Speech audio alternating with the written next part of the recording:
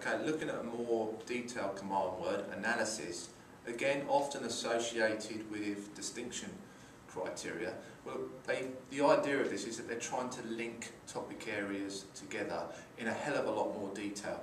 So if I was looking at the action of a bicep curl in a movement analysis task, for example, rather than just focusing in on the classic GCSE areas of agonist-antagonist, I would also have to consider origin and insertion points.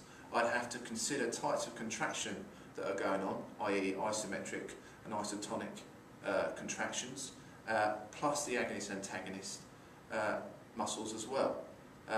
Once I'd done that, I'd have to draw my own conclusions about those areas and potentially link into other points such as the skeletal system in relation to the joints where the origin and insertions are placed. To then back that up further, I would also need research from other authors from various sources such as journals, if it's a presentation, potentially YouTube clips of other people doing an analysis on the board, newspaper articles and textbooks.